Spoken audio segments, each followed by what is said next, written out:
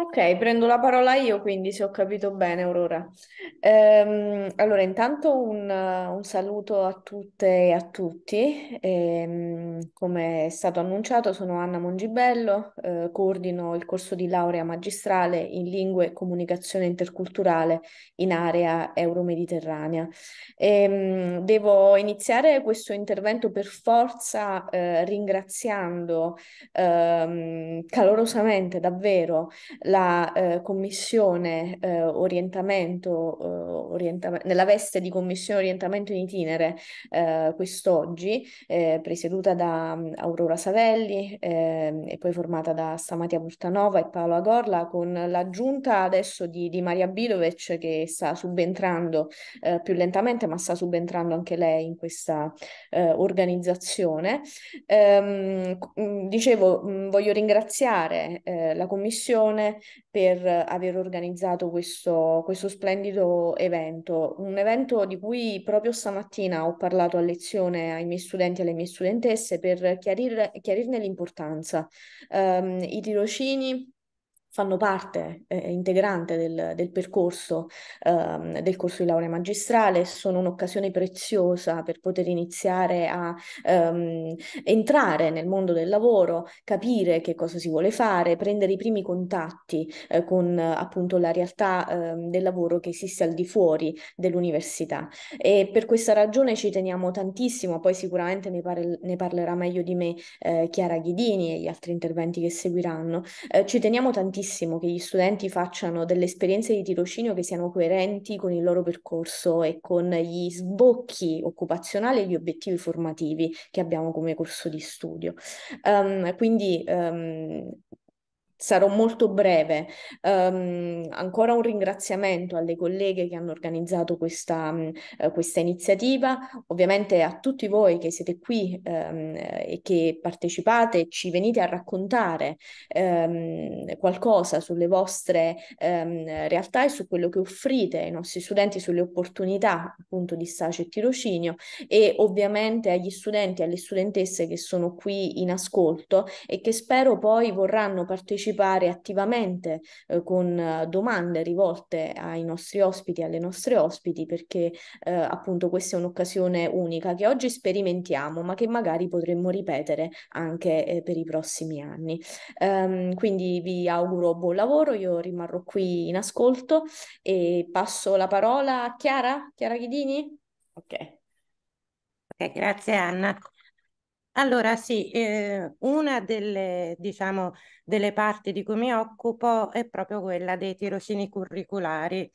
Ehm, Non è un lavoro semplice, non è neanche un lavoro che si possa fare da soli, nel senso non solo che ci vuole l'aiuto degli amministrativi, ma ci vuole anche l'aiuto di vari colleghi che sono i referenti dei singoli corsi di studio e ora anche una commissione e forse verrà Davide Grippa che è diciamo il referente del DSUS, cioè del Dipartimento di Scienze Sociali per la parte dei tirocini curricolari. Ci vogliono molte persone perché, per una serie di motivi. Ma innanzitutto i tirocini sono una volontà del Ministero e questo significa che noi o li rendiamo qualcosa di utile oppure diventa solo un modo per, diciamo, riuscire ad avere questi in genere sei crediti formativi, poi ovviamente ci può essere una differenza a seconda dei corsi di studio, ma tendenzialmente sei crediti formativi e noi abbiamo dalle 100 alle 150 ore per ogni studente. Diventa solo una perdita di tempo, cosa che sinceramente è un peccato perché invece può essere un'opportunità. Io sono sopraggiunta all'inizio del Covid, per cui potete immaginare che non è stato facilissimo, è stata presa la decisione di non chiudere l'opportunità per i tirocini e quindi così abbiamo iniziato questa lunga maratona di tirocini anche online, alcuni dei quali sono stati preservati perché sono effettivamente oltretutto validi e vanno molto bene per quegli studenti e quelle studentesse che per esempio lavorano, che hanno, diciamo, che hanno più difficoltà ad essere in presenza. Ci sono moltissimi tirocini e tra poco ci sarà finalmente la trasformazione digitale su piattaforma S3 dei tirocini. Le convenzioni sono più di 1000, alcune sono in realtà esistono e non esistono, nel senso che sono state mandate anche delle mail, le ragioni sociali cambiano. Molto spesso sono gli studenti che ci avvertono di alcuni cambiamenti. La piattaforma online ci serve perché rende molto più stabile capire la convenzione, che è una convenzione attiva, quali sono anche diciamo, gli indirizzi, sia email, sia indirizzi fisici, numeri telefonici dell'ente, la persona responsabile dell'ente stesso. Quindi adesso è il momento di immettere tutti questi dati sulla piattaforma. A questo servono non solo i colleghi dell'amministrazione, ovviamente ci aiutano anche i part-time. È un lavoro lungo e se considerato il numero di studenti che abbiamo, che non è un numero diciamo esiguo, vi renderete conto che ci vuole una collaborazione davvero notevole. La digitalizzazione favorirà non solo chi ci lavora, ma favorirà sicuramente tutte le studentesse e gli studenti. Ora, per la triennale non è questo il caso, non è questo il CDS di una triennale. Per la triennale però è più complicato perché i numeri sono più elevati, le expertise, diciamo, degli studenti sono chiaramente diciamo, non dico più basse, ma sono, diciamo, quelle che ci si aspetta da uno studente della triennale. E questo rende i tirocini della triennale più complicati, a volte diciamo a livello di obiettivi formativi meno soddisfacenti di altri, non sempre, non sempre, si cerca di fare il possibile, però insomma sono tantissimi studenti, pensiamo per esempio a mediazione, no? Che forse è uno dei corsi di studi più affollato, più popoloso con parate.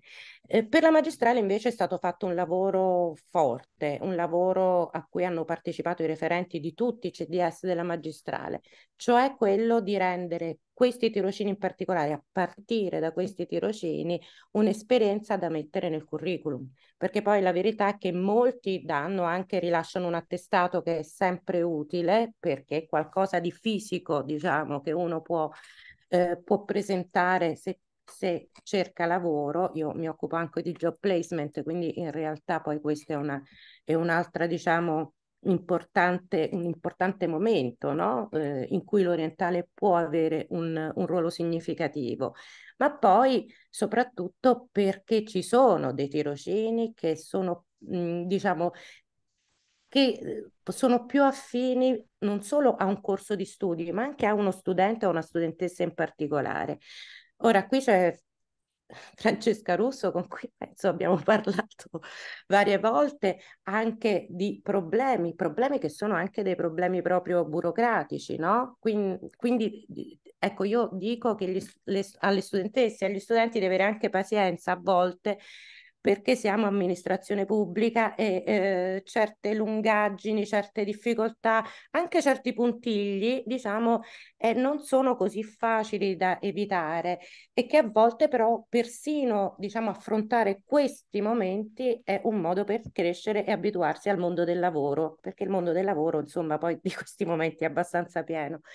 Ehm, Maurizio del Bufalo è una new entry e noi siamo contentissimi di averlo e presto penso che potremo dare anche una bella notizia, ma abbiamo davvero tanti, alcuni li conosco personalmente, altri no, ovviamente sono enti che non sono, cioè che non sono attività di tirocinio per un corso di studio singolo, sono per l'Ateneo, però chiaramente ci sono dei tirocini che sono particolarmente adatti a un corso di studio piuttosto che a un altro, oppure ci sono delle sovrapposizioni e questo lo sappiamo e anche questo dovrà essere gestito perché per quanto si possa mettere sulla piattaforma digitale tutta la lista di enti attivi, è vero anche che servono i docenti, perché i docenti sono quelli che consigliano sulla parte didattica, gli amministrativi sulla parte amministrativa,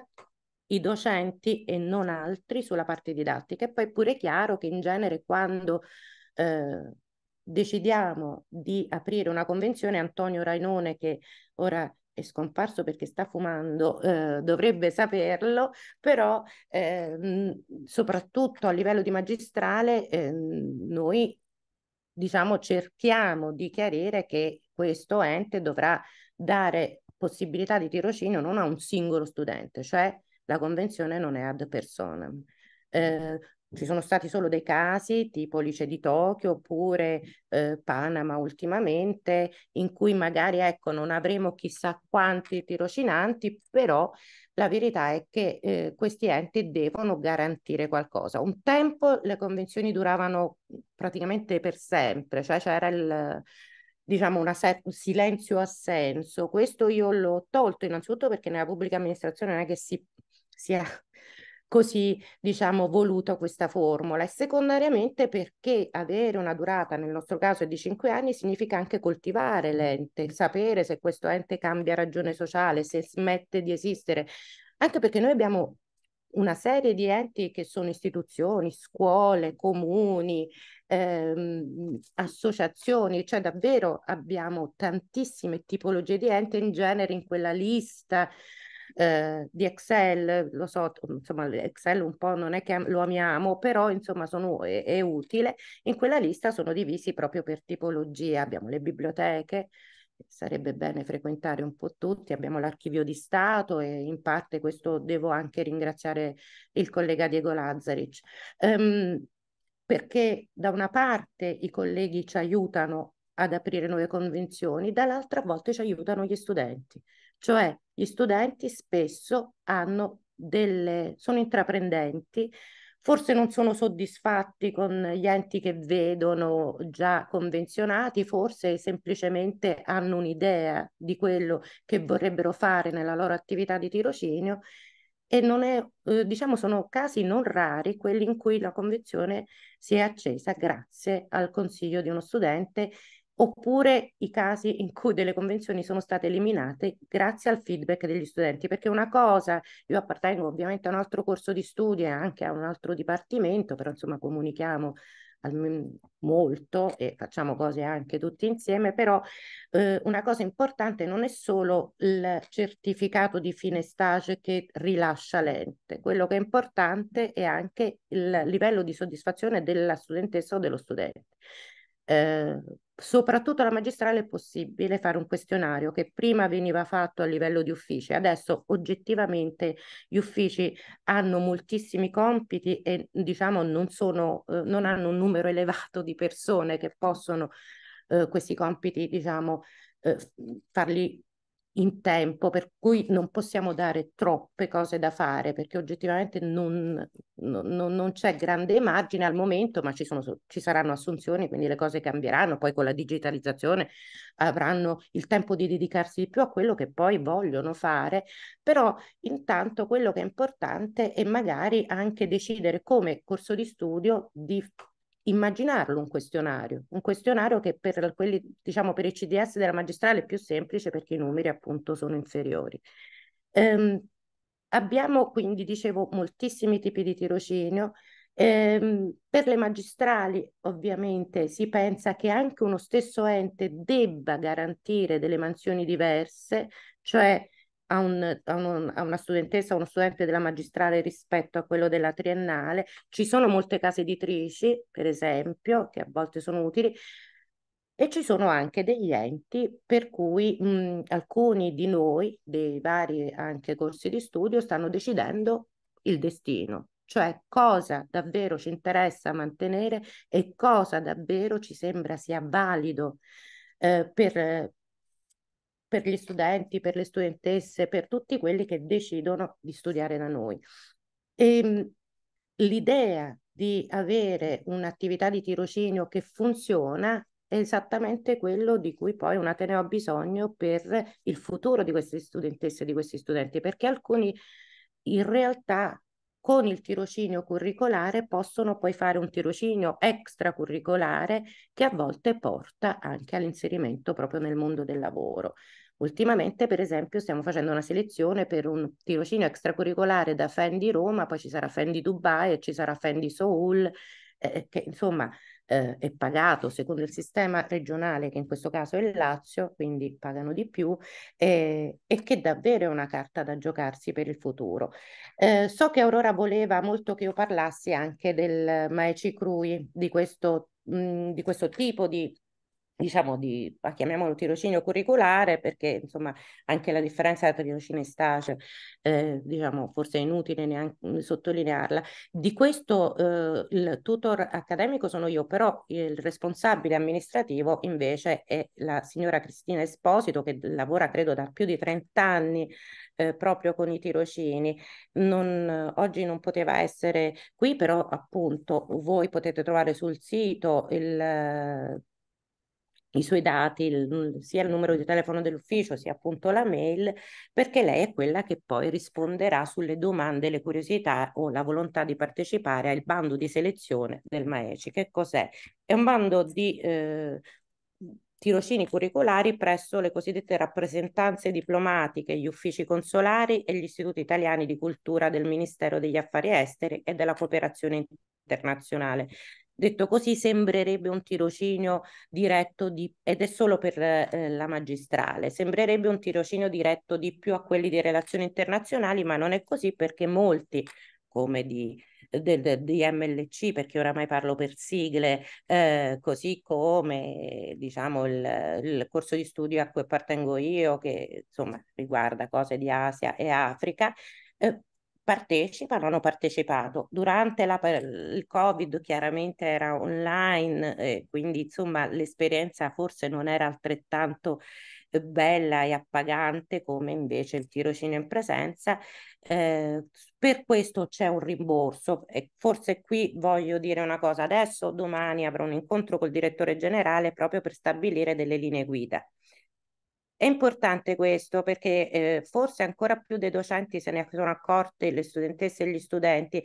Noi abbiamo dei regolamenti dei corsi di studio, ma non abbiamo delle linee guida, diciamo, generali per quanto riguarda stage e tirocini. Aspettavamo anche appunto la digitalizzazione. Queste sono cose che anche la rettrice precedente sa bene, che comunque erano già in campo da tempo. Questo serve per decidere alcune cose importanti. Il concetto di retribuzione rispetto ai tirocini curricolari. Non è detto che i tirocini curricolari non debbano avere retribuzione, semplicemente che l'ente non è tenuto a una retribuzione. Ehm, per esempio la questione degli studenti o delle studentesse lavoratori o lavoratrici. Anche in questo caso bisogna intervenire con delle linee guida per agevolarli, perché è giusto che vengano agevolati gli studenti e le studentesse lavoratori, lavoratrici. Non ce lo va, quindi devo diciamo allungare con maschile e femminile. Inoltre c'è anche una questione che appunto riguarda quali regole sono del singolo CDS, fondamentalmente il rapporto con ore CFU e gli obiettivi formativi, e quali invece ha senso che siano, diciamo, uguali per tutti. Per esempio, una cosa che cambia da corso di studio a corso di studio è convalidare come tirocinio il servizio civile universale o meno. Questo è un problema, perché non può essere che un corso di studio dice sì e l'altro invece non decide di non convalidarlo. Quindi su tutte queste cose lavoreremo per produrre un regolamento che preferisco chiamare delle linee guida a cui attenersi, per esempio i gradi di parentela. Ci sono molti elementi che vanno considerati e che vanno considerati a beneficio proprio di chi studia all'orientale, per evitare forme di sfruttamento che spesso, ahimè, possono incorrere, e per dare, diciamo, quello quanto di meglio riusciamo a dare a chi appunto deve svolgere, perché è obbligatorio, un periodo di tirocinio curricolare. Voglio anche dire che alcuni di questi tirocini che noi abbiamo mantenuto online, alcuni sono degli archivi digitali. Tra poco probabilmente, spero, si inserirà anche la Fondazione Banco di Napoli con un archivio che è diventato patrimonio, insomma è importante. Altri invece sono parte del mondo, diciamo, del volontariato. Abbiamo avuto un premio con Save the Children, Catherine Russo lo sa bene, perché in realtà molti ragazzi, soprattutto durante il periodo del Covid, hanno fatto questo tirocinio, che è un doposcuola utile per ragazzi che hanno delle difficoltà. Tutto questo anche nell'ottica del fatto che molto spesso, se tu hai sul curriculum un tirocinio che o è di un certo tipo o comunque riguarda questo mondo, come la diaconia valdese, e altre tantissime, a me dispiace perché non voglio dimenticare, ma sono veramente tantissime altre attività con enti che possono essere svolte, beh, oltre alle scuole, che è diciamo un tirocinio che diciamo che è abbastanza prevedibile, visto che studiano le lingue, però ecco, tutto questo è un patrimonio che poi può servire per il lavoro futuro, che non è necessariamente un lavoro nella diplomazia. Insomma, i numeri sono abbastanza piccoli, e non è necessariamente nella scuola, ma che invece può essere in tanti altri aspetti, perché un'altra cosa è come l'Istat a volte vede il mondo del lavoro in un'ottica che forse è un po' vintage. Ci sono tanti lavori che sono tali, e quindi sono anche pagati, come è giusto che sia, e che forse noi dovremmo imparare non solo a conoscere per prima noi, e poi a far conoscere anche gli studenti. E infatti c'è stato, per esempio, e poi finisco, nell'ottica del job placement che va insieme ad alumni, cioè agli ex alunni dell'Orientale, c'è stato un seminario che è stato utile, uno sul turismo. Era tempo di Covid, eppure gli studenti sono stati molto interessati a questo, diciamo, al turismo, e un altro invece su come essere project manager pur avendo una laurea umanistica, perché un altro, diciamo, qui pro quo è che se uno ha una laurea umanistica non può pensare di fare un lavoro come il project manager. Questo non è vero, perché quando si leggono questi avvisi di lavoro, alcune cose possono essere un po' incomprensibili, ma diciamo sono quelle che potete imparare più facilmente. Invece poi ci sono diciamo, delle conoscenze di base che vengono valutate bene. E allora tutto questo significa che il tirocinio curricolare è obbligatorio, ma è funzionale ad avvicinare chi studia al mondo del lavoro e a tutto quello che il mondo del lavoro significa nel bene e nel meno bene, e può portare poi a ulteriori esperienze nei tirocini post laurea e poi proprio nell'assunzione. Io credo che, diciamo, questo sia più o meno il quadro. Stiamo migliorando e con la digitalizzazione ci auguriamo di essere ancora più, diciamo, ancora, ancora più efficaci. Ecco. Grazie, grazie Chiara per questo intervento che insomma è un mondo che sta cambiando rapidamente. Hai accennato anche a queste linee guida che saranno importanti, poi proverò anche a cercare questo bando Maesci e senz'altro a metterlo in chat così che gli studenti possano vederlo.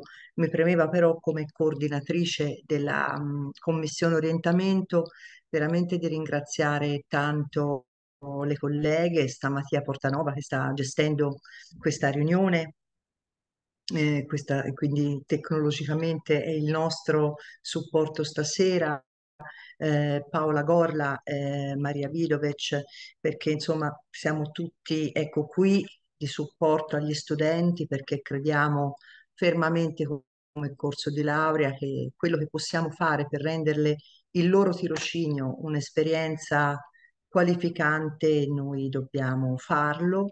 Il nostro Ateneo sta andando tanto in questa direzione, no? E quindi ringrazio veramente le persone che sono qui stasera e che hanno accettato di intervenire, e, insomma, di partecipare per fare che cosa sostanzialmente? Per presentarsi, però per cercare anche di entrare un pochino nel dettaglio di ciò che un tirocinante, una tirocinante della nostra università potrà fare presso il loro ente, la loro istituzione. E, devo anche dire una cosa, però anche un po' personale, io sono qui dal 2020 in questa università, arrivata nel momento del Covid, quando veramente non era veramente un'opportunità di festose interazioni sociali e tutt'altro, quindi il contatto con l'Ateneo è stato rallentato forzatamente e questo per me è un modo molto prezioso anche per conoscervi, per conoscere le opportunità e le realtà di questo territorio che sto imparando a conoscere e anche ad amare moltissimo. E poi tra l'altro molti di voi come la professoressa, la dottoressa Carrino, sono insomma ormai ospitano regolarmente le mie studentesse e i miei studenti, quindi è anche un modo per conoscervi, un modo diverso. Darei la parola alla professoressa, la dottoressa Candida Carrino, la direttrice dell'Archivio di Stato di Napoli. Benvenuta e grazie. Bene, grazie, buonasera a tutti. Presento l'Archivio di Stato di Napoli in 2 parole perché tengo molto invece a parlare dei tirocini. Perché da noi i tirocini sono una realtà ormai consolidata da molto tempo e soprattutto perché abbiamo un ventaglio di opportunità e soprattutto di tematiche da affrontare con i tirocinanti. Vi racconto questo. L'Archivio di Stato di Napoli è un luogo dove si conservano, io dico, le nostre memorie perché il documento più antico è dell'VIII secolo d.C. arriviamo a giorni nostri.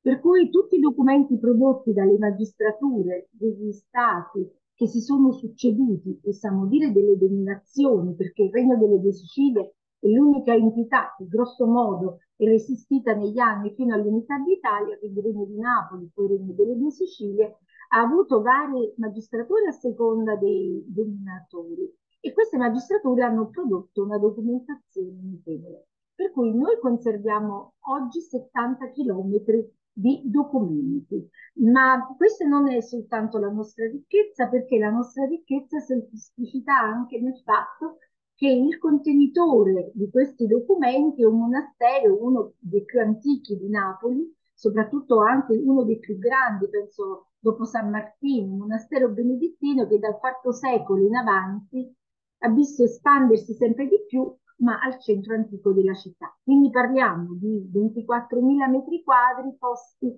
lungo il decumano, in una situazione in cui, partendo da un piccolo nucleo nel IV secolo d.C., si è andato incrementando in estensione, ma soprattutto in bellezze architettoniche e storico-artistiche. Perché dico questo? Perché l'Archivio di Stato di Napoli, per sua natura, cura i ricercatori, cura le ricerche e cura coloro i quali frequentano l'archivio. Per cui per noi curare i tirocini dei giovani è quasi connaturato al nostro, possiamo dire, alla nostra missione. Noi normalmente curiamo molto i ricercatori sono soprattutto giovani, quindi questa cura di coloro i quali frequentano per motivi di studio, da noi, insomma, posso dire che è una tradizione consolidata. Ma qual è oggi l'aspetto moderno?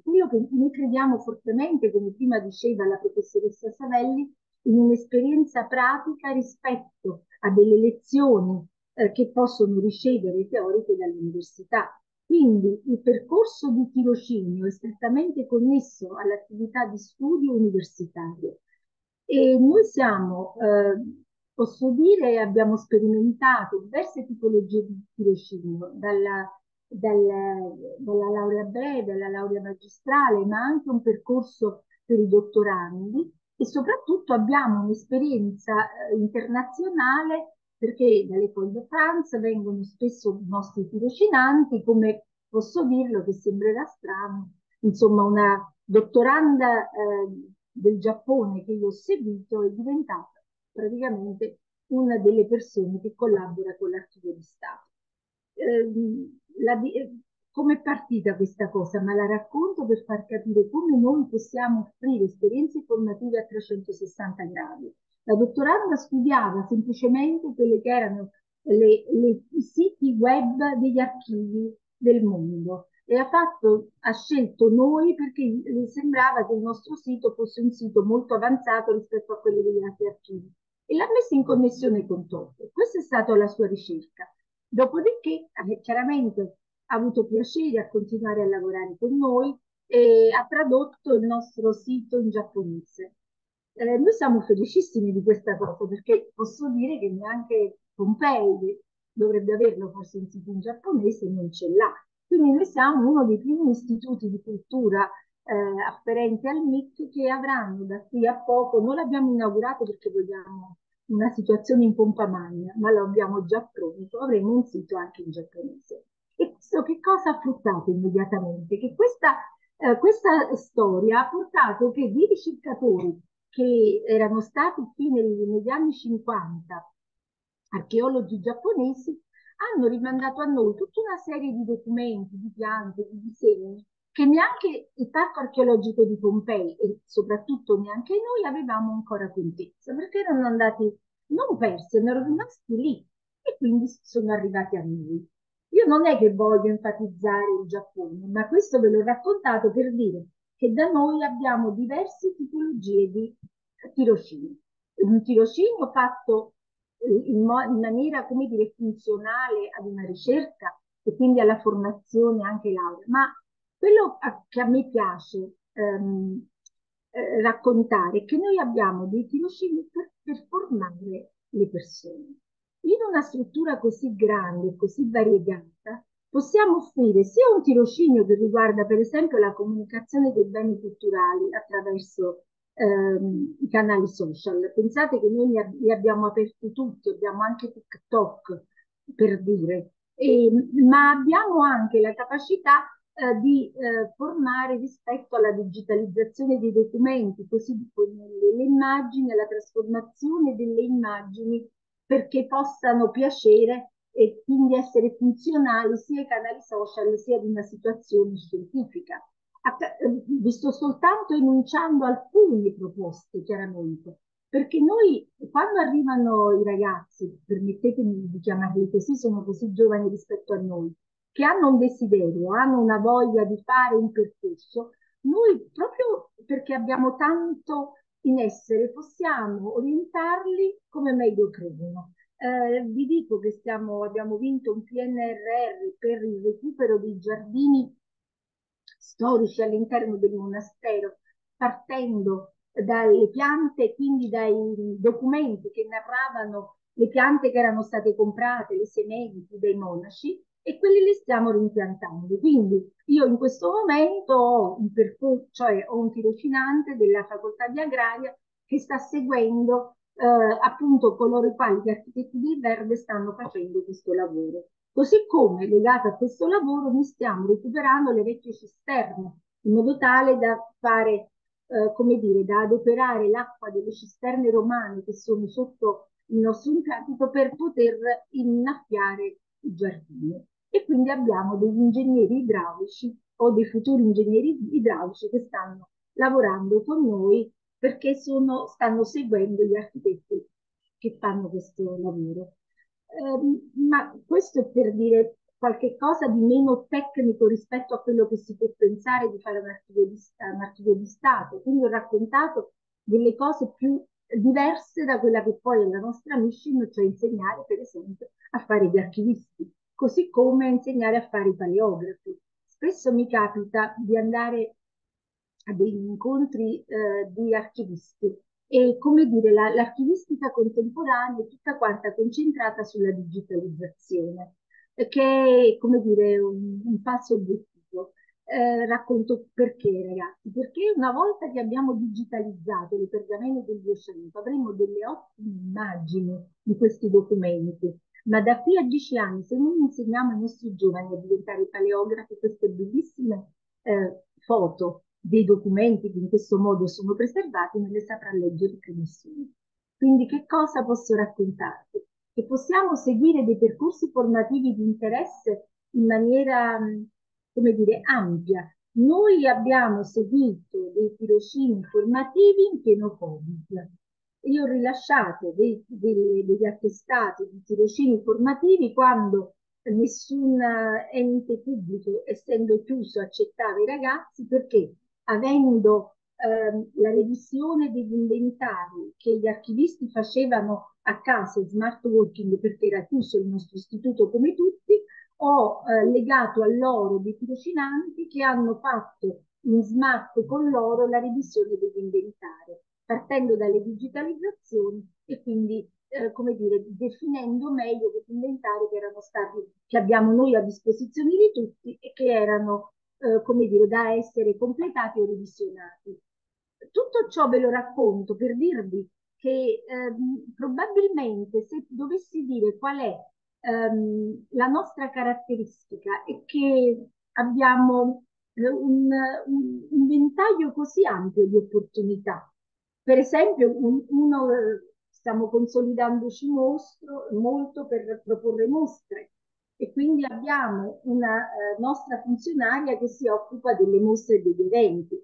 Quindi che cosa significa? Anche imparare a gestire gli spazi, a coordinarsi con gli architetti, a coordinare l'allestimento delle mostre, come a curare la mail list per gli inviti, come fare gli inviti. Quindi questo significa che mettendo insieme tutte queste attività abbiamo per ognuno una dimensione che possa soddisfare quelle che sono le sue esigenze. Le sue esigenze chiaramente per formarsi, per imparare, perché sicuramente oggi noi lo sappiamo, noi tutti insegnanti, che la pratica teorica che era privilegiata un tempo, oggi non può essere disgiunta da quella che invece è la pratica vera, no? Quella che ti fa misurare con le cose, non ultima, perdonatemi se dico questo, i rapporti con le altre persone, perché spesso per esempio i ragazzi imparano da noi anche come misurarsi in un ambiente di lavoro. Loro diventano parte integrante dello staff, nel senso che usano la mensa insieme agli altri e agli altri dipendenti, quindi diventano, come dire, un corpo unico con i dipendenti e quindi è come se lavorassero in maniera, come dire, come dipendenti. Sì. Questo non significa, ragazzi, che pretendiamo le 7 ore e 45 al giorno, ma chiaramente il monte ore che voi dovete soddisfare con noi sarà seguito, ma sarà seguito dagli specialisti, ognuno per il suo campo e come dire, e poi alla fine noi rilasciamo un attestato chiaramente che vale per l'università. Esperienza mi fa dire che spesso quelli che hanno fatto un percorso formativo legato al percorso di studi poi sono rimasti con noi in una formula che si chiama volontariato presso l'Archivio di Stato per una mansione specifica autorizzata dalla Direzione Generale Archivi che consente comunque come dire, un rapporto particolare di lavoro ma spendibile chiaramente perché è comunque un'istituzione statale e quindi il lavoro di volontariato fatto presso l'Archivio di Stato in un progetto preciso diventa come dire, da inserire nel curriculum che è scarno, soprattutto per quelli che conseguono un titolo di studio. Io penso che possa bastare questo, non so se ci sono domande, sono qua. Ecco, io la ringrazio tanto, io non credo proprio che mancheranno le domande per lei, dottoressa Carrino, e per tutte le opportunità, questo ventaglio di opportunità ampie che l'Archivio di Stato di Napoli offre con un'attività veramente pregevole anche di public history, se mi consente, perché mi sembra che c'è un grande sforzo dell'Archivio di Stato di Napoli che non è di moltissimi archivi di Stato, ahimè, anche per i problemi che noi conosciamo attanagliano gli archivi in termini di numero di personale, di investimenti, ma l'Archivio di Stato di Napoli fa un grande sforzo in questa direzione di apertura dell'archivio, no? Al pubblico e ai pubblici. Darei la parola alla dottoressa Francesca Russo della Direzione Regionale Musei Campania, pregando anche lei di stare nell'arco di questi 10 minuti. Sì, smetterò alle 17, no, alle 18:13, no, e 3. Vabbè, insomma, cercherò di stare nel tempo. Allora, volevo condividere veramente pochissime slide che mi aiuteranno, insomma, a tenere il discorso e a stare nei tempi. Speriamo che va tutto come deve andare. Ecco qui. Ecco qui, presenta. Stiamo vedendo il suo schermo, Stiamo bene? Cioè, vedete bene? Sì? Sì, io vedo bene. Sì, Ok, quindi io posso andare, mi vedete a pieno schermo o solo slide? Vediamo il suo schermo, tutto quello che lei ha aperto sul suo Ok, schermo, quindi allora vediamo le adesso slide. faccio un presenta a schermo intero. Ok. Allora, perfetto così. va bene così? Allora, prima insomma ci eravamo detti con la professoressa che appunto molti ci scambiano per un istituto della regione Campania, in realtà non è così. Noi siamo direzione regionale dei musei statali della Campania, quindi insomma vanno dette queste cose, sono un po' noiose, però è importante capire, diciamo, gli interlocutori, perché spesso i ragazzi arrivano da noi ovviamente senza conoscerci e senza sapere che cosa ci possono chiedere e dove sono, che è insomma una cosa necessaria anche per renderli più come dire, partecipi insomma del progetto dei progetti che andiamo a fare per loro. Le direzioni regionali del Ministero della Cultura, che sono quelle che poi che potete trovare insomma in tutte le regioni italiane, per cui voglio dire, diamo per scontato che i ragazzi chiedano la Campania, ma qualcuno potrebbe chiedere anche tirocini in altre direzioni regionali che magari sono fuori della Campania perché magari abitano lì ed è più anche opportuno per loro. Allora, faccio un minuto, insomma, mi prendo un minuto per dire che cosa sono le direzioni regionali. Ho proprio quasi copia e incollato la pagina istituzionale. Sono articolazioni appunto periferiche della Direzione Generale Musei, che è la direzione da cui dipendiamo, che ovviamente dipende poi dal Ministero. La direzione regionale ha l'obiettivo di potenziare, segno in grassetto, spero che si veda la differenza del carattere, delle parole che insomma possono condurre, diciamo, un po' il discorso. Quindi ha l'obiettivo di potenziare le attività di valorizzazione dei musei italiani ed è il punto di connessione tra centro e periferia. Opera per favorire il dialogo tra enti statali e locali, tra realtà museali pubbliche e private, per la costruzione del sistema museale regionale, che in realtà poi diventa parte costola insomma del sistema museale nazionale, che è stata un po' la riforma di questi ultimi anni del nostro ministero. Quindi le direzioni lavorano per valorizzare e rendere fruibile la ricchezza culturale dei musei statali della regione in cui opera. Coordina risorse umane, tecnologiche e finanziarie al fine di offrire al pubblico attività culturali ed espositive, servizi di accoglienza ed educativi di qualità. Sostiene la nascita di reti locali che coinvolgono diversi attori per lo sviluppo di itinerari culturali e la crescita dei territori in cui opera. Ora, qui vi faccio vedere, appunto, c'è,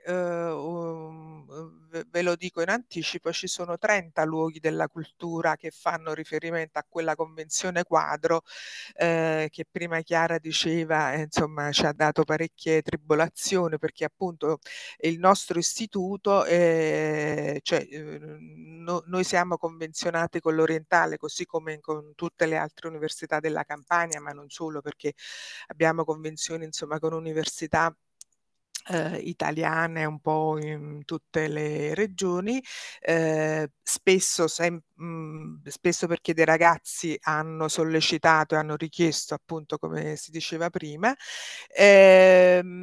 Abbiamo quindi dei musei in tutte le province della regione, che quindi insomma sono insomma sono circa 30 luoghi della cultura. Noi li chiamiamo luoghi della cultura perché appunto spesso non esauriscono insomma il loro ruolo e la loro configurazione in un semplice museo, ma sono aree archeologiche, sono raggruppamenti di musei, sono insomma entità molto più complesse del semplice per modo di dire museo, quindi l'edificio con le collezioni di oggetti contenute.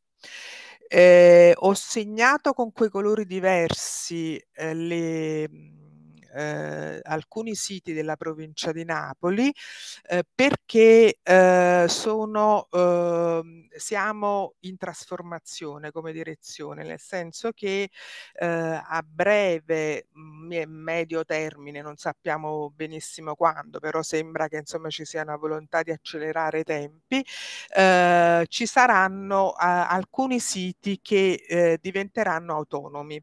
Questo significa che la direzione continuerà a esistere come istituto, però nasceranno dei nuovi istituti autonomi, precisamente quei primi tre che ho segnato in colore rosa o qualcosa di simile sono la Certosa di San Martino, Castel Sant'Elmo e il Museo della Ceramica. Diventeranno un polo di musei statali del Vomero, quindi del quartiere Vomero, e poi tutti i siti capresi, cioè la Certosa di San Giacomo, Villa Iovis, Grotta Azzurra, Villa d'Amecuta e Casa Rossa diventeranno un altro sito autonomo dei siti appunto dell'isola di Capri. Quindi dovremo insomma necessariamente rifare delle nuove convenzioni, ma sostanzialmente vabbè, c'è una tradizione consolidata, quindi sicuramente si andrà ad altre convenzioni quadro. Quali sono gli ambiti che insomma più tradizionalmente possiamo offrire come ambiti formativi? Segno in grassetto sempre quelli che mi sembrano più interessanti per il discorso che abbiamo intrapreso sia con Chiara Ghidini che con la professoressa Savelli, cioè promozione e valorizzazione, ovviamente come dato proprio quadro, diciamo così, a noi musei o comunque istituti del Ministero della Cultura è stato dato il compito di promuovere e valorizzare il patrimonio culturale, comunicazione, poi naturalmente ci sono gli ambiti specifici, archeologia, storia dell'arte, museologia, tutela e catalogazione, che diciamo è trasversale per tutti questi luoghi della cultura, educazione al patrimonio culturale, didattica museale. Quindi queste sono, diciamo così, i tradizionali ambiti in cui noi poi facciamo, insomma, cuciamo addosso poi agli studenti il progetto formativo. C'è qualcosa che però mi preme diciamo, dire in questo momento, perché in questo momento che ci vede in maniera inedita, insomma, perché veramente è stata una cosa molto bella, molto interessante, che ci siamo trovati in questa giornata, vari attori, insomma, oltre all'università, intorno a questo schermo, che però ci consente di dire delle cose importanti. La suggestione che volevo, insomma, portare avanti è come dire, una sorta di sfida che ci vede, a mio parere, ci vede alleati, cioè università e istituti del nostro Ministero, il Ministero della Cultura, soprattutto gli istituti museali, ci vede alleati e in un momento in cui ci viene chiesto dal superiore ministero di fare questo in maniera pressoché prioritaria, cioè migliorare l'accessibilità museale. Che significa questo? sempre in poche parole, significa, ritorno prima perché l'accessibilità è un, come dire, un modo, cioè una parola che viene spesso tirata in ballo, ma che in realtà stiamo faticosamente portando avanti come istituti museali, nel senso che abbiamo bisogno, abbiamo affrontato diciamo una parte dell'accessibilità museale, in genere quella rivolta alle disabilità fisiche, sensoriali, che insomma per cui ci sono progetti molto consolidati, ci sono università che lavorano molto bene in questo senso, ci sono insomma c'è parecchia storia. Un po' meno storia c'è sulla accessibilità, nel senso della inclusività proprio di nuove culture, di nuove come dire, anche di nuovi concetti, nuove esigenze delle società contemporanee. Per cui, voglio dire, dalla banale mancanza di traduzioni in lingue che non siano solo l'inglese, che peraltro pure non è un dato scontato nelle nostre realtà, a progetti proprio fatti per comunità, come dire, che oramai sono da tanto tempo, sono una realtà nella nostra regione così come in tutto il paese, però di fatto insomma sono una realtà che però come dire, sembra vivere una vita a sé. Non c'è niente nei nostri musei che parli alle nuove comunità. Quindi l'accessibilità potrebbe essere, questo era l'auspicio, a partire dai nuovi progetti formativi che immaginiamo rivolti agli studenti, per esempio, di Lingue e Comunicazione.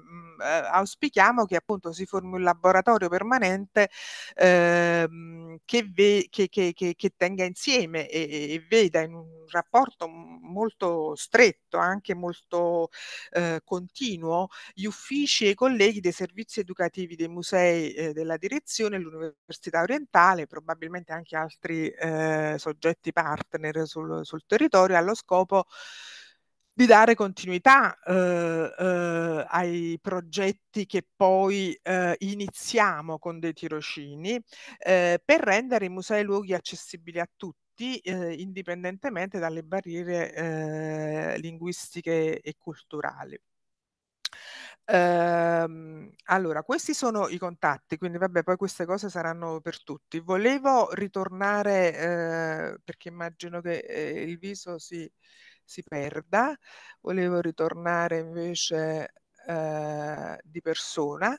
E niente, il mio insomma, il mio auspicio, e mi sembrava che in questo senso andasse la professoressa Savelli, ma comunque un po' tutti quelli che forse si stanno guardando in questa giornata e si guarderanno anche nel prossimo appuntamento. Il mio auspicio appunto è quello di fare sì che i ragazzi diciamo come dire, arrivino nei nostri luoghi anche per cercare qualcosa che, eh, che a loro piace, nel senso che fa parte del loro corso di studi, che hanno scelto, quindi presumibilmente come dire, è un momento volitivo, no? Quello del scegliere un percorso così così insomma indirizzato verso alcuni tipi di valori.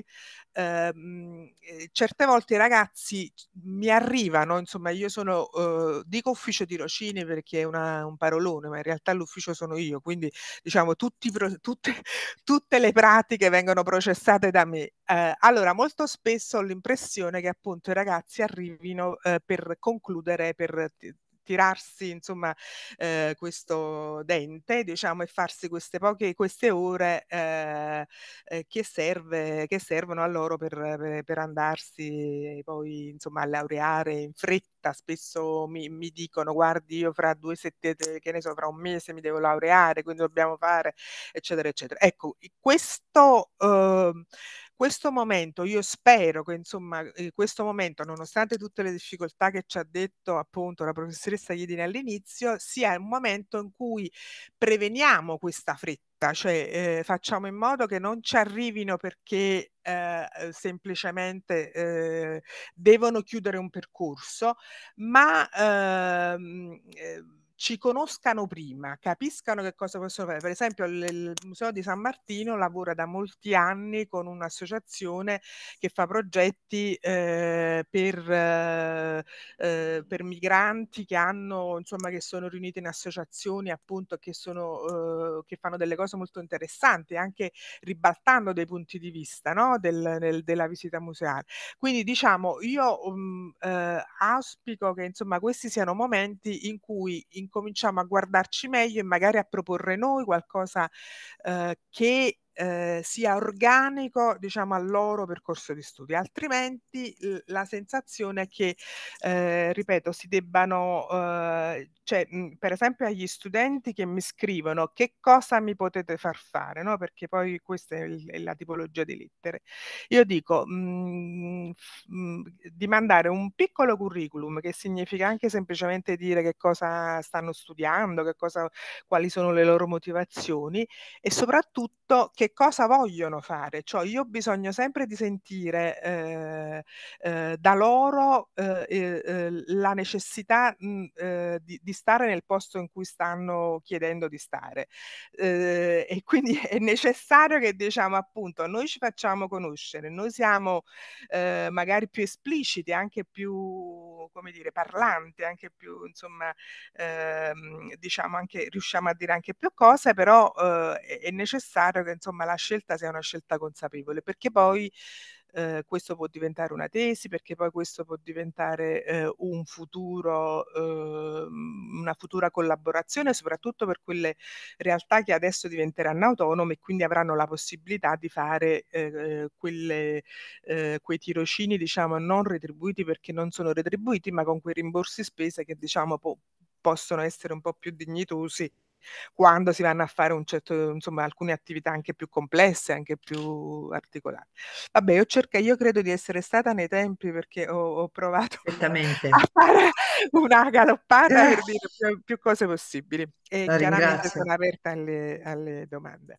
La ringrazio tantissimo per questa presentazione che è entrata molto, molto nel merito e credo che se gli studenti hanno occasione di ascoltarla stasera oppure in differita con la registrazione, forse arriveranno con le idee più chiare, perché lei poi ha aperto questa frontiera, questa sfida dell'inclusione e dell'accoglienza che secondo me è importantissima. Io nei vari progetti che ho sentito che riguardano il tema dell'accessibilità, penso a una relazione del Museo Pecci di Prato, ma anche del Museo delle Civiltà di Roma, lavorano tantissimo su questo tema, però, come ha detto lei, c'è un grande tema scoperto, che è quello della complessità delle cittadinanze e lavorare su quello è una cosa molto più complicata, ma io penso che il nostro Ateneo su questo fronte qui non si può tirare indietro perché è proprio, secondo me, una vocazione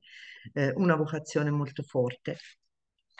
Darei la parola al dottore Maurizio Del Bufalo, ideatore e fondatore del Festival del Cinema dei Diritti Umani di Napoli. Buonasera, non so se la mia voce vi arriva chiara. Ditemi di sì. Sì.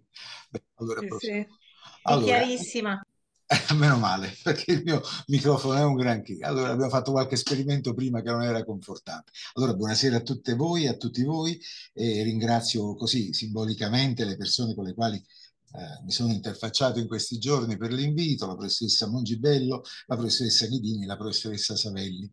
Grazie per averci dato questa possibilità, perché Da anni stiamo lavorando con le università napoletane, parlo a nome del Festival del Cinema e dei Diritti Umani di Napoli, e siamo alla 15ª edizione, sono quasi 20 anni di attività perché le prime edizioni sono state fatte fuori dal nostro paese, prima di diventare di Napoli questo festival.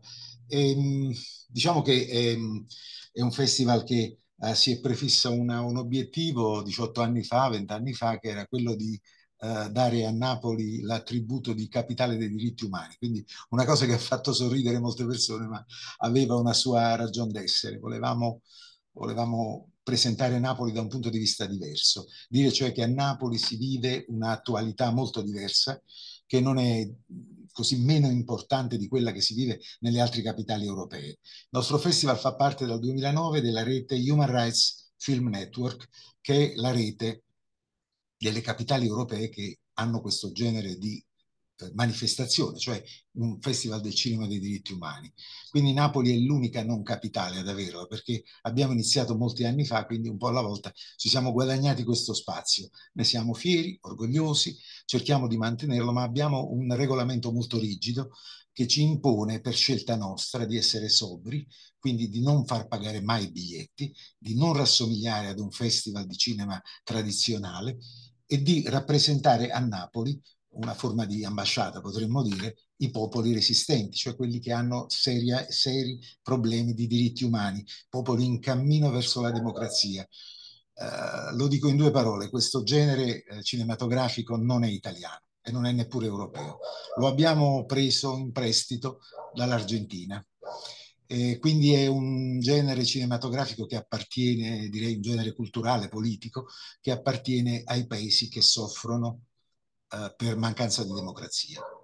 Per cui finiamo per raccontare ogni anno storie di gente che appunto i diritti umani li vede col binocolo. Quindi è interessante che in Italia ci sia un avamposto del genere. Non è inutile che sia a Napoli, perché Napoli è una città che sconta la postmodernità in maniera pesante, immediata. E qui c'è una frontiera che noi non vediamo, ma che c'è a Napoli e che rappresenta appunto la distanza tra il mondo povero e il mondo occidentale. Ci è piaciuto rappresentare qui queste istanze e raccontarle attraverso il cinema, che è un linguaggio completo, che consente a chiunque di introdursi in pochi minuti dentro una tematica complessa come quelle che i diritti umani pongono. Ora non so se è possibile provare a fare quello che abbiamo fatto prima di iniziare la trasmissione, cioè vedere un attimo il trailer della nostra edizione dell'anno scorso, del 2022. Vi dà un'idea del grande mosaico che un festival rappresenta, perché in genere portiamo a Napoli film di 60 paesi diversi e ovviamente li portiamo partendo da uno dei quartieri più difficili di Napoli, Forcella. Ma questo ve lo racconto subito dopo il trailer, che spero vi piaccia e vi diverta anche un po', perché no? Farsi capire di notte da soli, di giorno a dormire beato che in tasca è il rimedio alla fragilità. Ma dove vanno a lavarsi o a pisciare di notte per strada, di giorno a sporcare che in fondo è soltanto lo specchio della società. Ma quando l'incontro lo sento di nuovo, lo vedo negli occhi, l'eterno frastuono, il traffico, fioco, il tamburo dell'umanità. E stanotte chissà arriveranno nella mia città.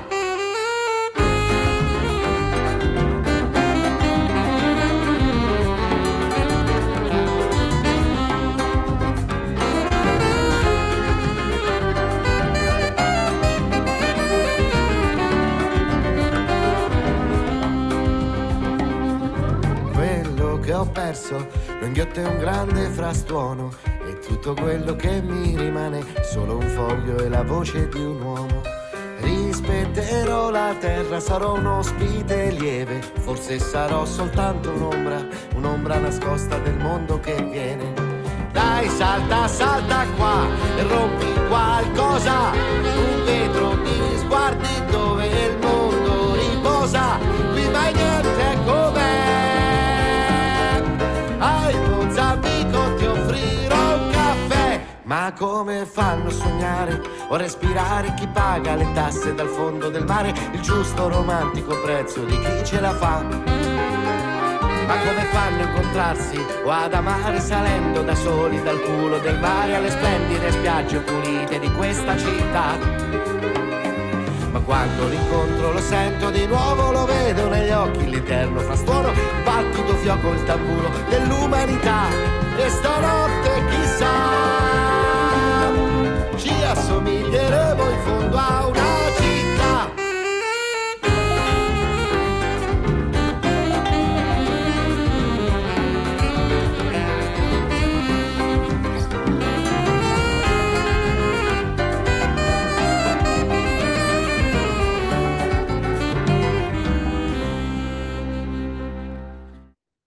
Ma come fanno a parlare, farsi capire? Ok, beh, insomma, spero che vi sia piaciuto anche per introdurre il nostro lavoro, che è un lavoro molto serio, molto difficile, qualche volta anche un po' troppo serio, perché parlare di diritti umani comporta poi parlare anche di tragedie, come quelle che stiamo vedendo nel nostro paese, che non è certamente un paese povero, non è un paese del cosiddetto terzo mondo, ma sconta un ritardo sui diritti umani che è preoccupante. Mi avete messo tra due grandi istituzioni, l'Archivio di Stato e i Musei Campani. Vi dovevo lanciare un petardo, quindi l'abbiamo fatto con questa musica di Lucio Matricardi, che è stato il nostro slogan dell'anno scorso. Come avete visto, il titolo era dedicato all'ONU, la pace è impossibile, manco a dirlo. Eravamo in epoca di guerra, lo siamo ancora, era giusto porsi il problema se è necessario che l'ONU ci sia ancora o conviene sostituirlo con certi protagonisti della politica moderna che si offrono come mediatori di queste situazioni. Per cui abbiamo parlato anche di questo. È un festival che si occupa sicuramente di paesi che non hanno il rispetto dei diritti, ma anche di pace, di guerre, di minoranze, di minori, di migranti.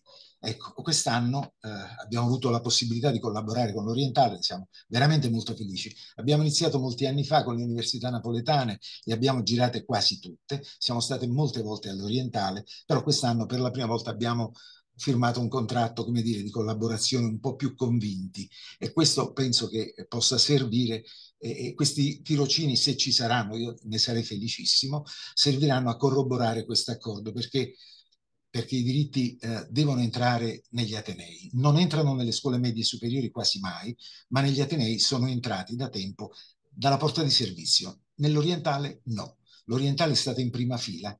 Io lo ricordo quando ho incominciato a lavorare nella cooperazione internazionale nel 2000, non ero un ragazzo, ho incontrato un sacco di napoletani che venivano dall'Orientale, laureati all'Orientale, ottimi cooperanti. Io lavoravo con le Nazioni Unite, ho conosciuto questi ragazzi bravissimi che venivano da questo Ateneo, per cui sono particolarmente contento di poter tornare a parlare di questi argomenti con i ragazzi dell'Orientale che ci stanno ascoltando, e spero con quelli che avranno modo di partecipare a questo festival, perché l'idea che ci è venuta è stata quella di coinvolgere un gruppo di ragazzi tirocinanti nel festival diretto, cioè nelle fasi proprio essenziali del festival.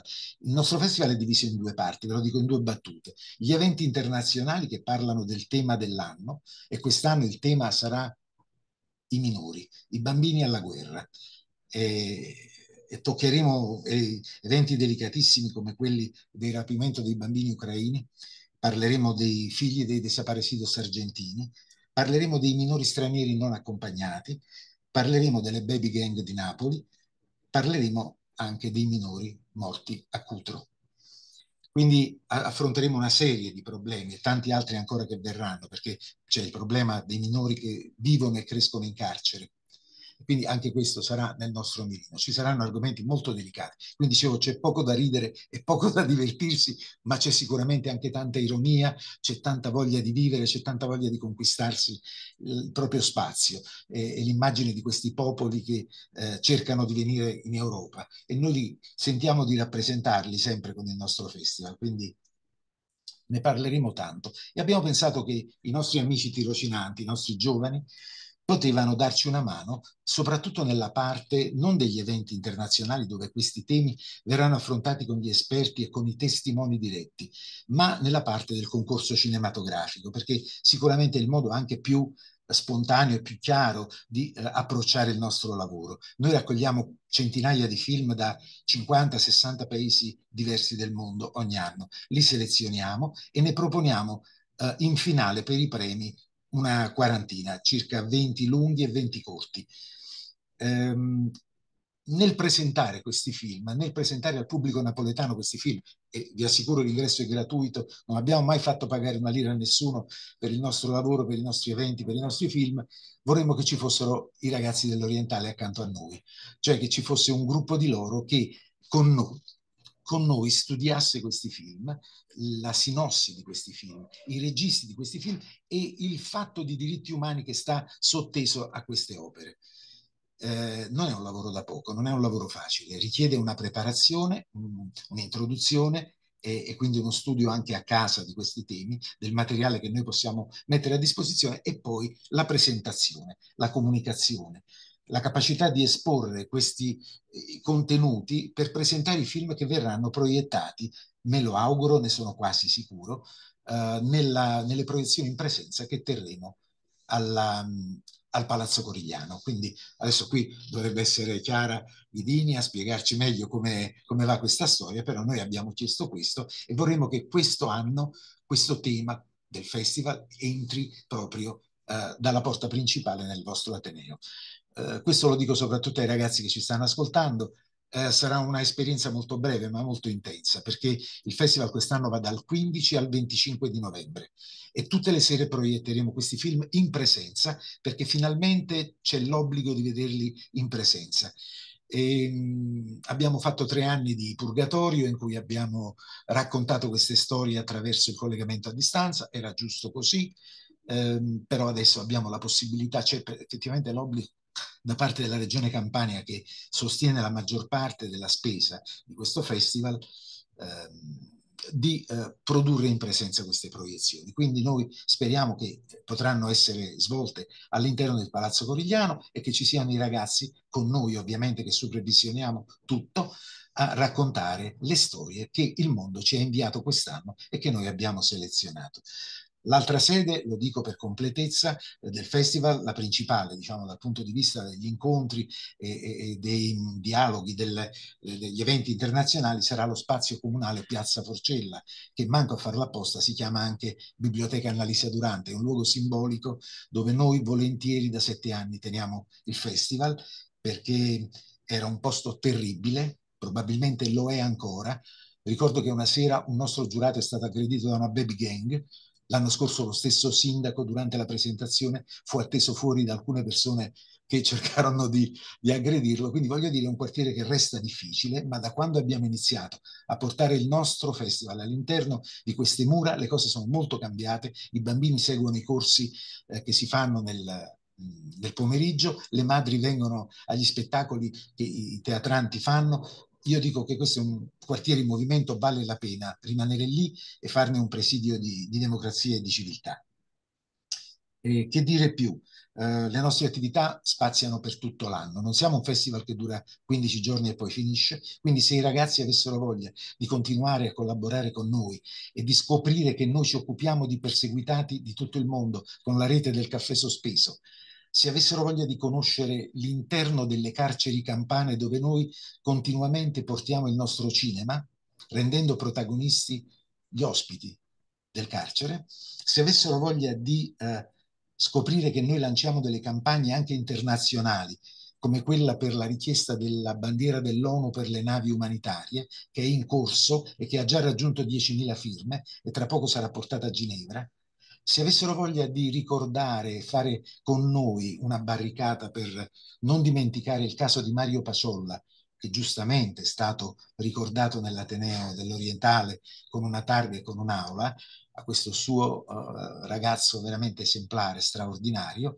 Ecco, se quei ragazzi avessero voglia di continuare poi a lavorare con noi, a ad appassionarsi a questi temi che non sono soltanto teorici, non sono solo cinematografici, ma sono soprattutto di militanza, come si diceva una volta con una parola brutta perché viene da miles, soldato. Noi invece parliamo di una militanza civile, attiva. Noi siamo società civile che non è legata a nessun partito, a nessuna religione, siamo laici e facciamo questo da 20 anni. Siamo un esperimento unico in Italia. Ve lo dico perché conosco tutti i festival della Campania e quasi tutti i festival italiani, che sono straordinari per la produzione cinematografica, ma ahimè, dopo 15 giorni si spengono.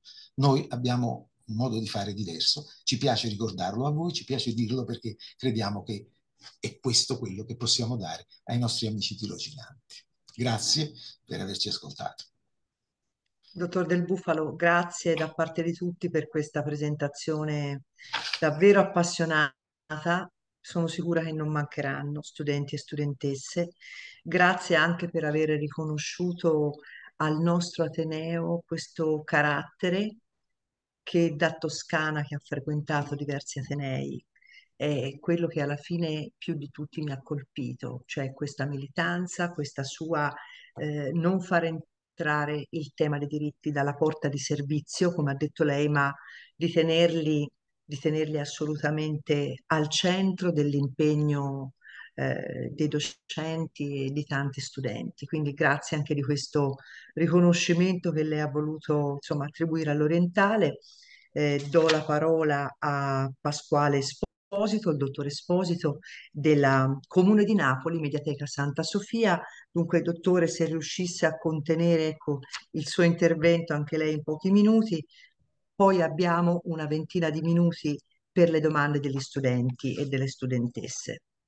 Buonasera a tutti e ringrazio per aver invitato la Mediateca che mi pare sia diventata, sia rimasta oramai l'unico ufficio del Comune di Napoli al quale voi state pensando per inviare i vostri studenti.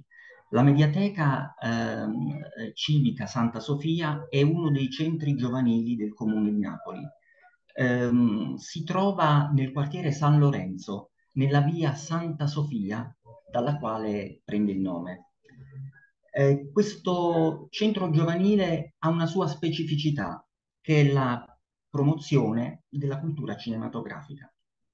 E questa cultura cinematografica noi la promuoviamo attraverso 3 canali. E descrivendo questi 3 canali si capirà in che modo i vostri studenti possano svolgere il loro tirocinio. Il primo canale è rappresentato dalla conservazione del materiale che noi custodiamo. Si tratta di circa 18.000 film, 2.000 sono cortometraggi, alcuni di registi napoletani, molti di registi napoletani.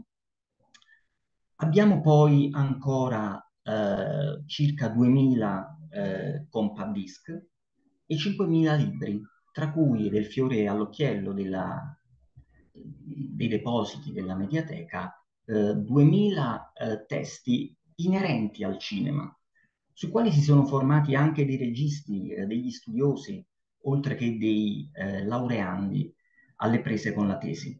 A proposito, conserviamo anche circa 130 tesi di laurea che ci sono state donate da studenti che avevano pensato appunto di fare la tesi sul mondo del cinema. Per quanto riguarda la conservazione di questo materiale, i tirocinanti sono impiegati in attività che è quella dell'archiviazione, della catalogazione, della conservazione. Abbiamo poi un altro canale di promozione della cultura cinematografica che è la diffusione. Infatti noi mettiamo a disposizione in maniera gratuita questo materiale degli utenti. Basterà soltanto iscriversi, ma anche l'iscrizione è gratuita. I tirocinanti, assieme ad altri giovani che pure frequentano la Mediateca, perché noi ospitiamo anche i giovani del servizio civile, saranno impegnati ad interagire con l'utenza, a svolgere un'attività di consulenza, ma anche a sovrintendere le loro le loro attività di visione, di consultazione, di ascolto, che qualora volessero farla in sede, anziché prendere in prestito il materiale. E poi ancora questa diffusione avviene pubblicizzando ciò che abbiamo, soprattutto film, scrivendo delle recensioni sul nostro sito internet. I tirocinanti sono invitati a esprimere le loro considerazioni su qualche film in particolare che li abbiano in particolar modo colpiti. Ed ancora i tirocinanti daranno il loro contributo all'organizzazione di rassegne cinematografiche, un insieme di film tenuti collegati da un fil rouge, da un tema in particolare che sarà scelto da questi giovani. Un terzo canale è quello di promozione della cultura cinematografica e quello didattico. Noi infatti terremo, e parlo al futuro perché siamo in attesa di alcuni finanziamenti che ci consentiranno di poterli organizzare, dei corsi e dei seminari inerenti alla critica cinematografica, l'analisi del film, le teorie del montaggio, dei corsi di regia e anche un seminario su Napoli nel cinema.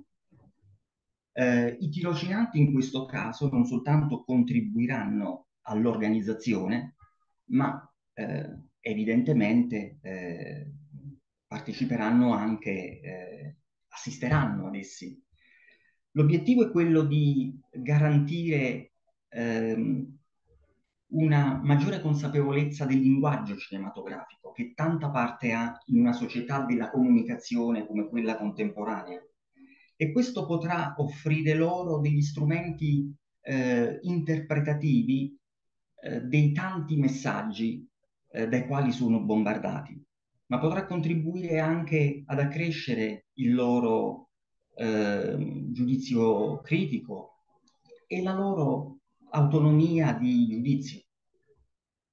Tengo a precisare che la Mediateca ospita da diversi anni tirocinanti, in particolare quelli dell'Orientale, ma non solo.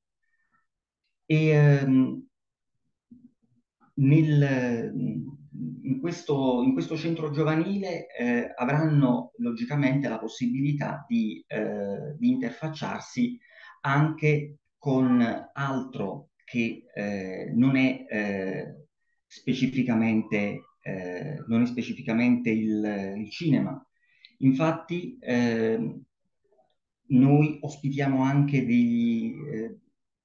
delle persone che vogliono studiare, che non hanno gli spazi per farlo, e affidiamo l'accoglienza di questi studenti anche ai tirocinanti. Penso di essere stato nei termini. Grazie dottore, è stato assolutamente nei tempi e ha chiarito secondo me molto bene che cosa un tirocinante, una tirocinante, qual è l'attività che può svolgere, no, all'interno della Mediateca, che poi era quello che ci interessa puntualizzare, no? Entrare anche nel concreto delle esperienze.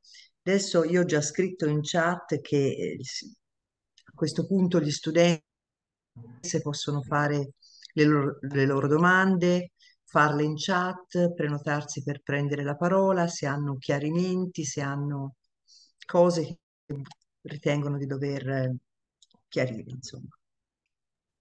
Aurora, se posso prendere brevemente la parola mentre gli studenti e le studentesse insomma, pensano a cosa vogliono chiedere. Tra l'altro non sono sicura che leggano la chat, quindi vabbè, ma l'hai ripetuto anche a voce, quindi se vogliono prenotarsi possono farlo.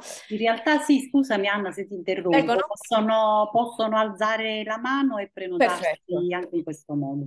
Perfetto, io vorrei semplicemente ringraziare tutti coloro che sono intervenuti perché sono stati tutti interventi straordinariamente interessanti, anche per noi, voglio dire, perché spesso non sappiamo quello che queste realtà mettono, le risorse che queste realtà mettono a disposizione per gli studenti e le studentesse, non solo a livello di opportunità di tirocinio, ma anche proprio come ricchezze, no? Sentivamo prima la Mediateca, poi abbiamo ascoltato il Festival del Cinema, dei diritti umani.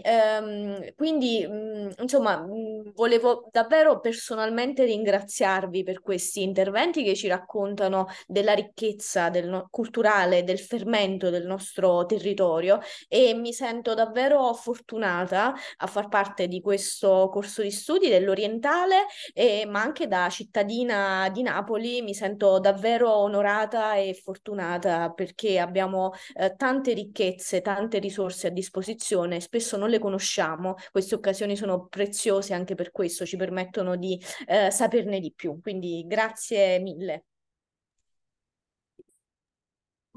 Allora, io vedo una mano alzata, quindi adesso vorrei invitare la studentessa Stefania Andolfi. Sì, buonasera. Io sono Buonasera. un po' incapace con l'informatica, spero mi sentiate. La sentiamo benissimo, Stefania. Ok, allora sono stati sicuramente tutti interventi molto interessanti. Io però sarò un po' meno romantica perché io in realtà sono una studentessa lavoratrice e quindi mi avrebbe fatto sicuramente molto piacere lavorare con voi e sicuramente mi farebbe molto piacere, solo che il mio problema è che comunque ho lavoro, l'amministrazione è un po' particolare, mi mette a disposizione solo un determinato numero di ore, quindi vengo al dunque.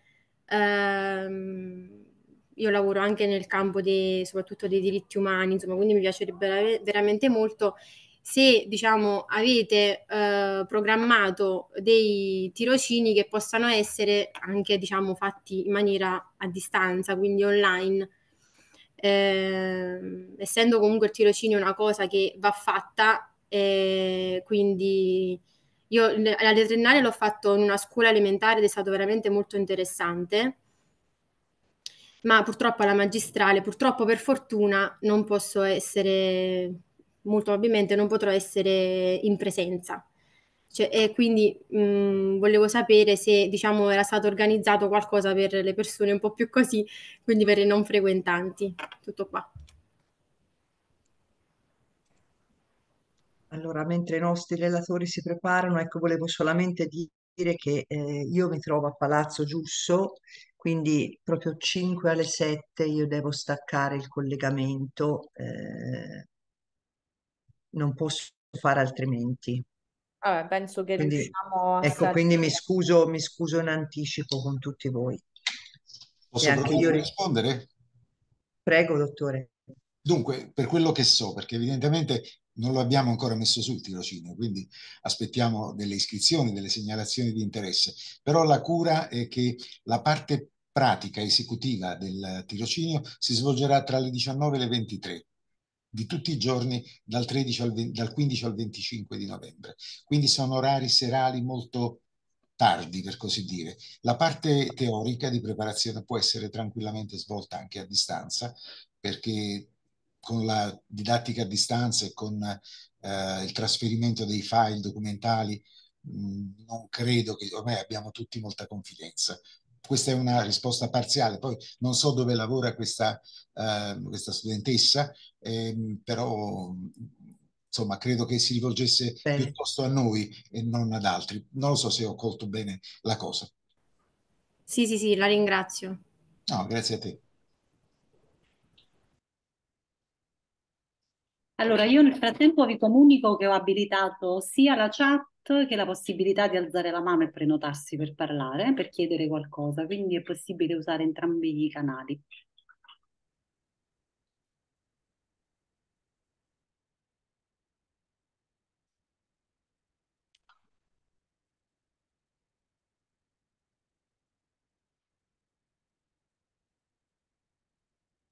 Nessuna richiesta di chiarimento, approfondimenti?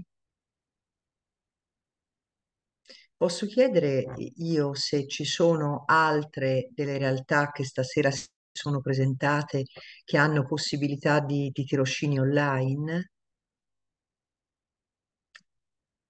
Dottoressa Russo, per esempio, con lei Sì, sarebbe possibile? infatti stavo accendendo il microfono. Allora, noi le abbiamo fatte ovviamente durante il Covid, ma anche dopo. In genere abbiamo immaginato delle formule miste, no? Perché c'è sempre la necessità poi di un momento, insomma, in cui magari, che ne so, bisogna raccogliere materiali, bisogna preparare del lavoro che poi può essere fatto anche a casa. Però per noi è molto faticoso, nel senso che ovviamente seguire da remoto è faticoso.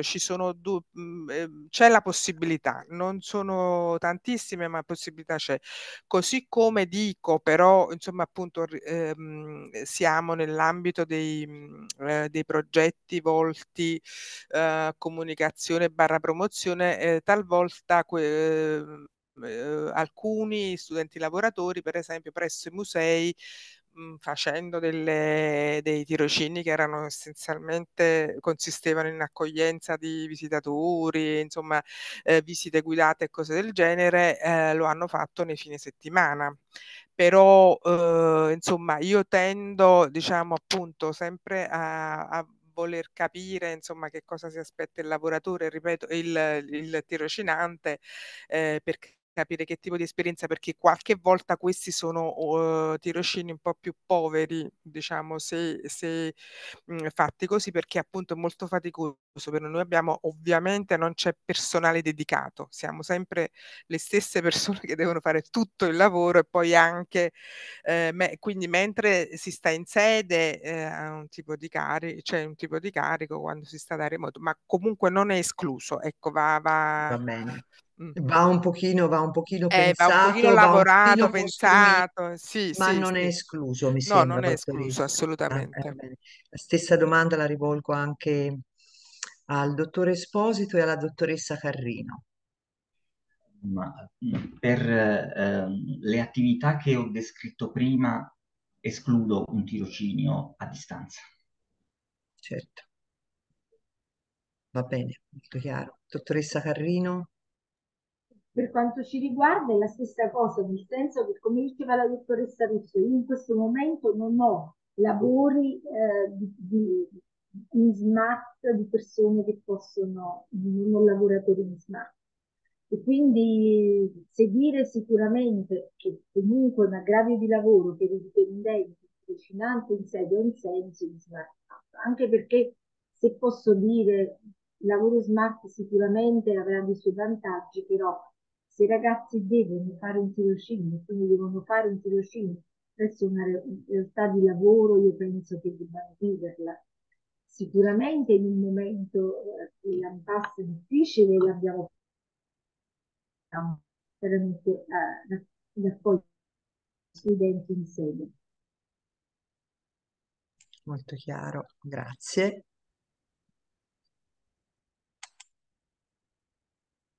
C'è in chat un messaggio del dottor Del Bufalo che sul Festival del Cinema e l'indicazione del sito e l'indicazione della pagina Facebook. Altre domande? Forse vedo qualcosa.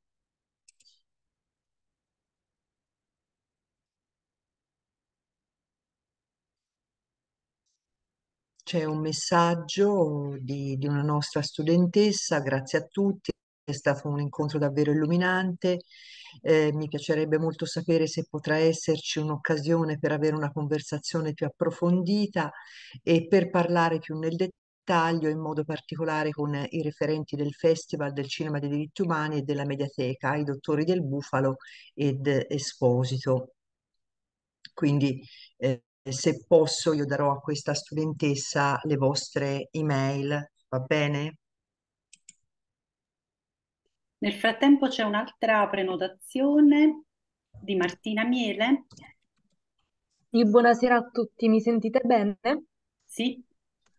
Purtroppo sto avendo dei problemi con l'audio, quindi spero vada tutto bene. Allora, vorrei ringraziare tutti per quanto riguarda le opportunità che ci sono state proposte. Sono soprattutto interessanti proprio a livello umano, proprio entrare a far parte di realtà che appunto l'università ci propone di studiare, ci propone di approfondire ed è sicuramente molto stimolante, molto bello poterle mettere in campo anche con altre persone.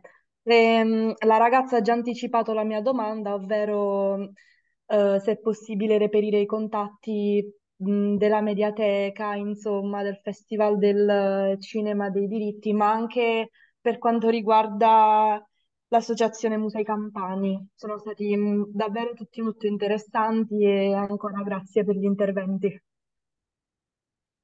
Grazie a lei Martina, grazie a lei per averci seguito. Mi scriva anche a Savelli Unior e do i contatti necessari. Vedo che il dottor Del Bufalo ha già scritto, quindi trova la mail qui in chat, credo che lei la possa vedere. Mi confermate che riuscite tutti a vedere i messaggi che arrivano in chat? Sì, riesco a vederlo. Ok. Ah, Ottimo, li vede Martina. perché sembrava che fosse organizzatore e relatore, quindi solo No, noi. no, sono Ok. disponibili a tutti. Ok.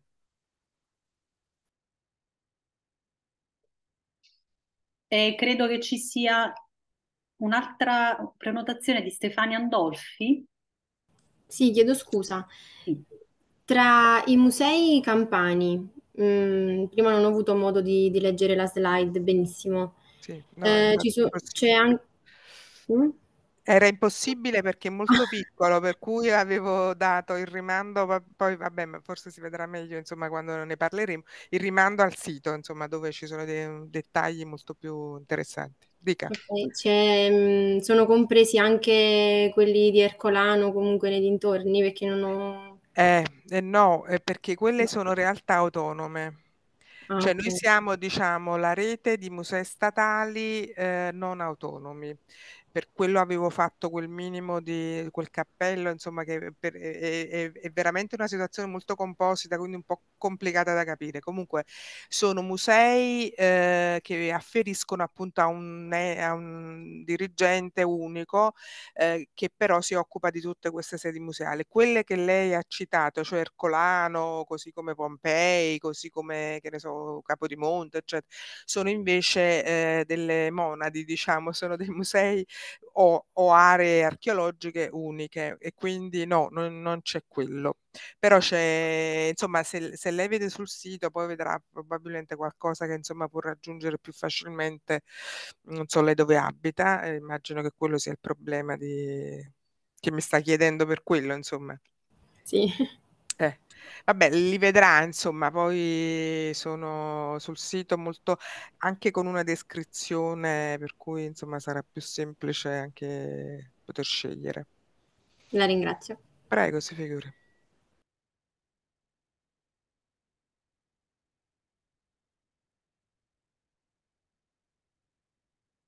Se non ci sono altre prenotazioni, altre domande, forse ci salutiamo. E veramente da parte mia anche con tanti ringraziamenti per i vostri interventi, tutti molto, molto utili, molto interessanti. Veramente vi ringrazio per aver accettato e per aver preparato, insomma, questo appuntamento così, ecco, così accurato. Quindi grazie da parte mia, dal resto della Commissione Orientamento, grazie da parte della nostra coordinatrice, professoressa Mongibello, da parte della nostra delegata di Ateneo, professoressa Ghidini e dall'Orientale tutta. Grazie a voi, E Grazie a voi, è stato un piacere. ci vediamo con chi Buonasera. potrà. Ci Buonasera. vediamo con chi potrà il 10 di ottobre. Sì. E è stato davvero un piacere. Grazie. Arrivederci. Grazie. Grazie a tutti. Buonasera a tutti. Arrivederci. Arrivederci, a presto.